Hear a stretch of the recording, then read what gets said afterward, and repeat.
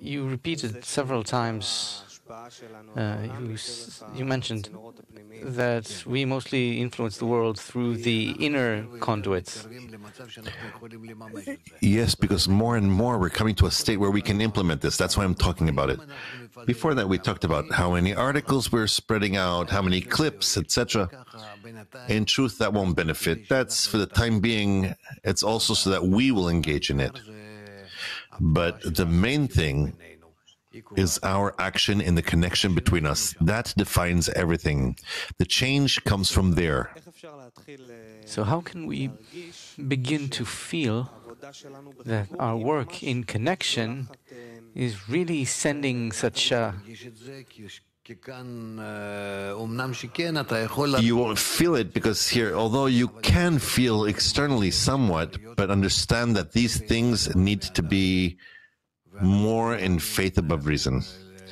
And we need to believe to the faith of the sages, of our wise, that this is how it is, that we're in the concealed nature, and we need to operate according to the concealed laws that are concealed from us. But we can activate them, we can operate them. And that should be added to our prayer during the lesson, to... In everything that you can. Altogether, we're doing this, we don't have anything but unity.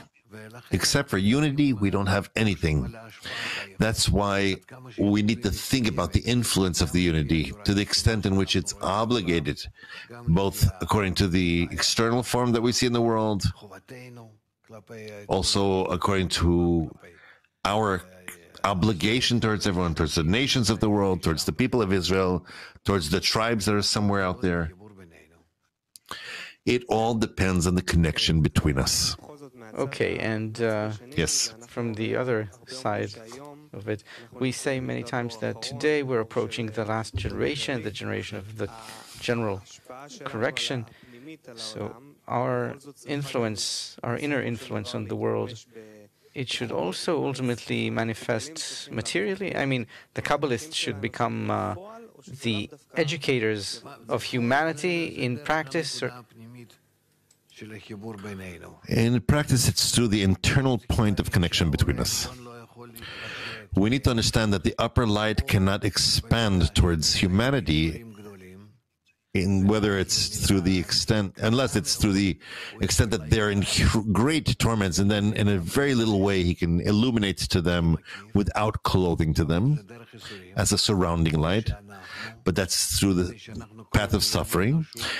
Or that we, because we are included in humanity and belong to humanity also, if we connect, then we become a true source of light that spreads in a nice and right way towards the kelim that are corrected, and he fills in this world.